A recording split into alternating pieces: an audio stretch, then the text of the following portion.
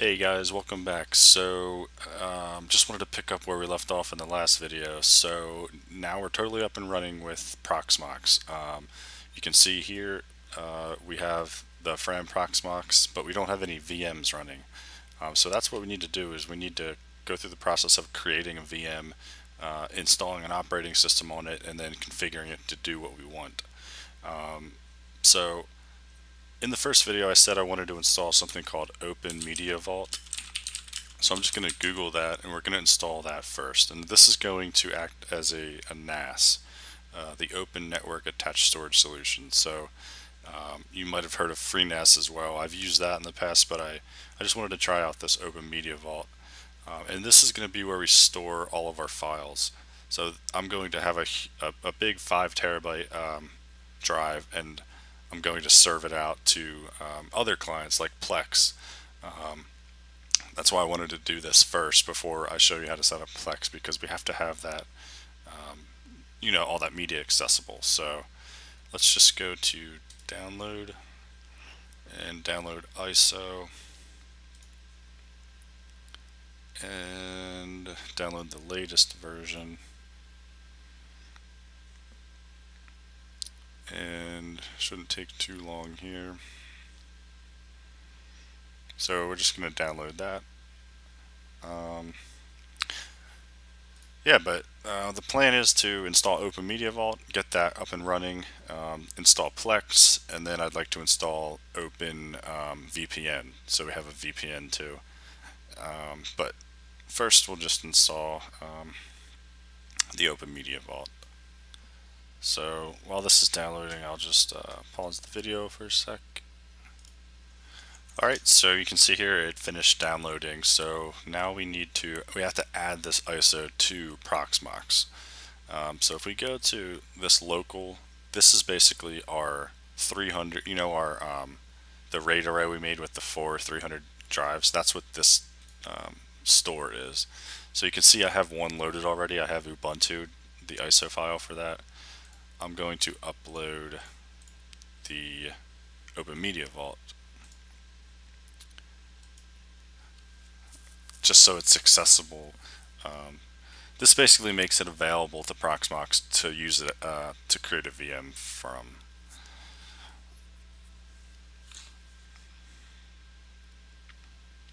Alright, so now we can go to create VM. And VM ID, that's just a number, an incrementing number. So the first VM we make will be 100, the second will be 101. And then we're going to call this OpenMediaVault. You can call this whatever you want. OpenMediaVault. And then we want to use an ISO file that's local, so it's in the local. And we're going to use OpenMediaVault.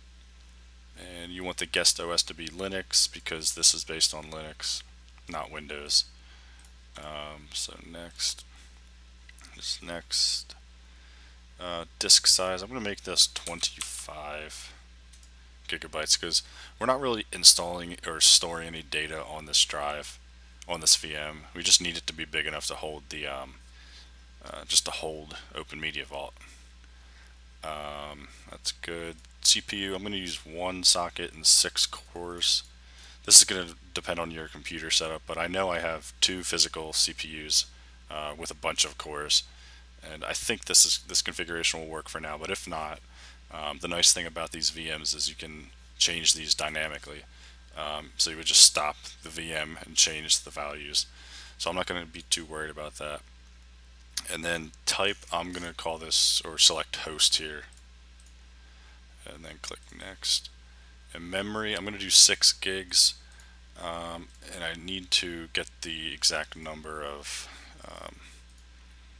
megabytes 6 gigabytes is. So it's 6,144. And again, this we can reconfigure if we have to, but I think 6 should be plenty. The computer has, I think, 64 gigs of RAM, so there's a lot to work with. This is the network device. I've been told, or I've had success using the Intel one. I Can't remember why exactly, but I always choose that, so feel free to experiment, but I always use Intel there. And click next and confirm all this stuff. And just I click start after created, so once we hit finish it's going to attempt to start the VM. So you can see here now we have one VM here. It's sort of in an initializing state right now. Now it's up and running, it shows. And if you look at this log here, you can see I don't see any errors or anything, so that's a good sign. So we can go to, so now we need to go to the console, because basically it's going through an install process. So this is basically like we turned on our server and popped in the bootable ISO drive. Now we have to go through the installation process. So you can see here we already have an installer, so just click English, United States.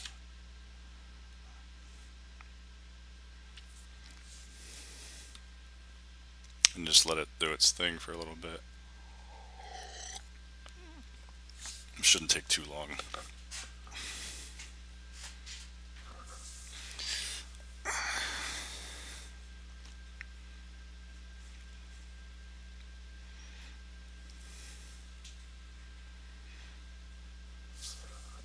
Alright, I'm just going to pause this. Okay, so it prompted us, it asked us a question, so please enter a host name for this system. OpenMediaVault is fine, so I'm just going to hit continue. Domain name is local, we can use that. Continue. Root password, so here just type a password in and don't forget it.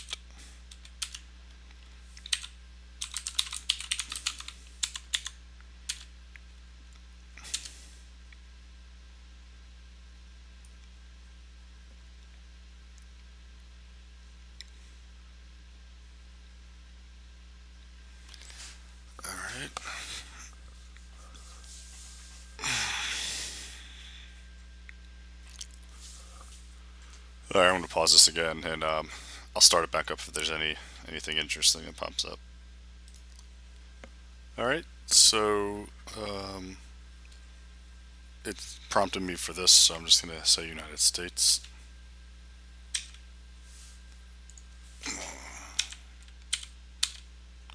Just select all the default here. This just continue through this. I think it's just updating.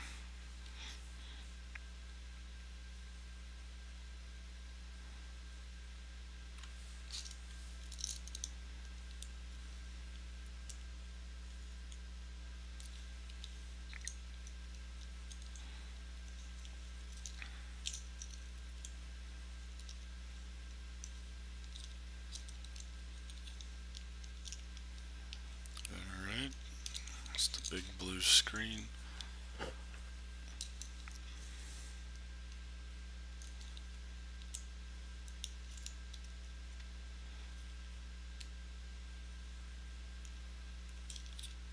Alright, still doing some installation stuff.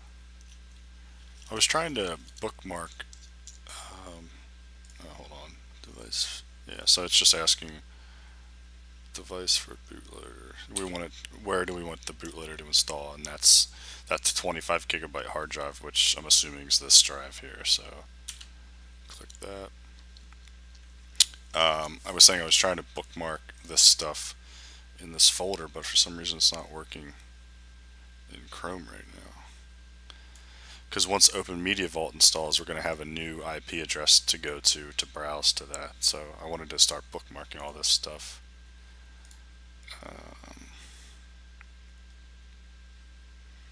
Okay, it's finishing the installation.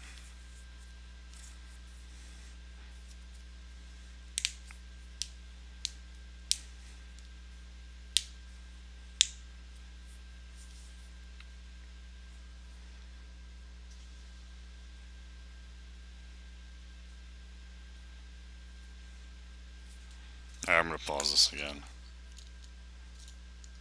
Okay, 1 second later. Okay, installation complete. Awesome. So hit continue.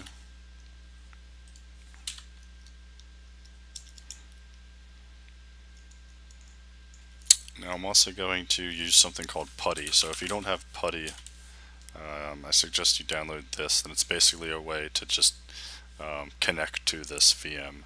So we're going to SSH into our new OpenMediaVault server. Actually, I don't even think we need to do this for this step, actually.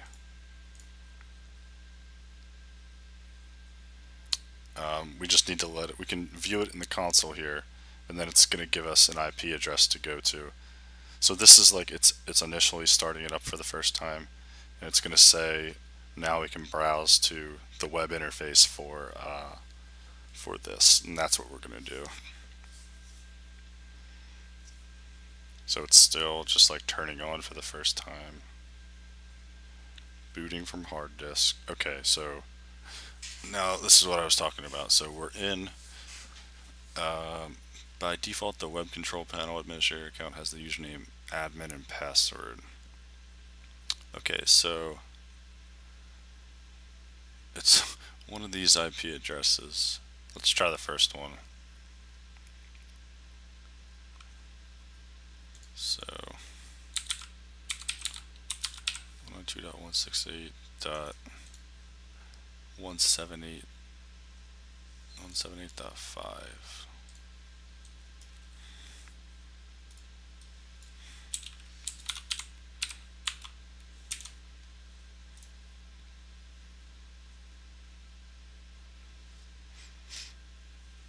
I don't think that's it.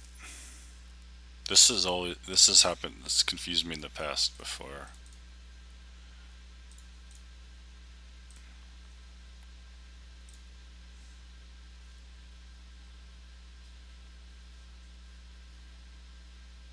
I'm just looking at the old. This is my old OpenMediaVault before I wiped it. 168. Maybe it's still initially booting up.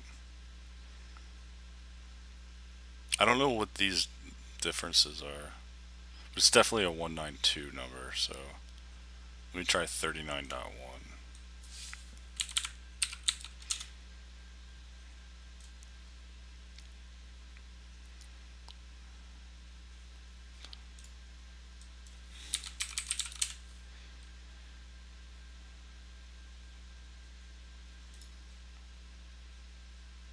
I feel like I had to restart it last time. 102.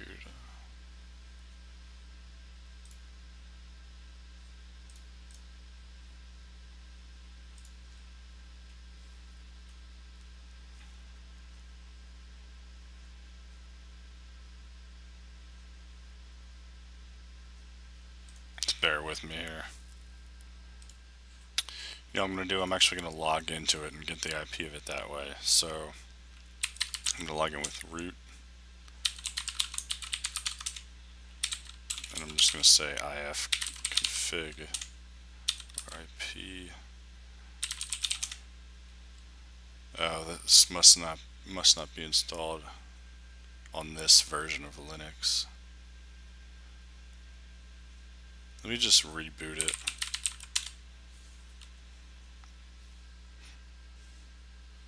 Alright, so I'm rebooting it now.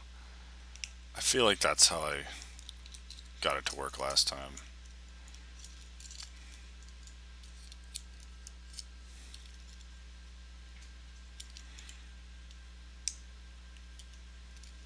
Once we get into it, see, there it is. There's just one there. I don't know why it's like that the initial time, but let's try this address, 102.168.0.139.0. Okay, here we go. So we're in. This is the interface for OpenMediaVault, and I think they said it was administrator. So let's try that. No. What did it say? Admin OpenMediaVault. Okay.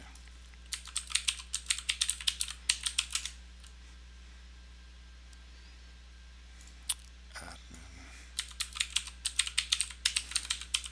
Make sure I spell that right.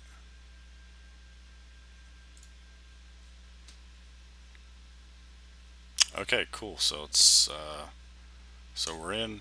I'm going to stop the video here and make a second video about the actual configuration, because this video is getting a little long, but so we're in. This is good.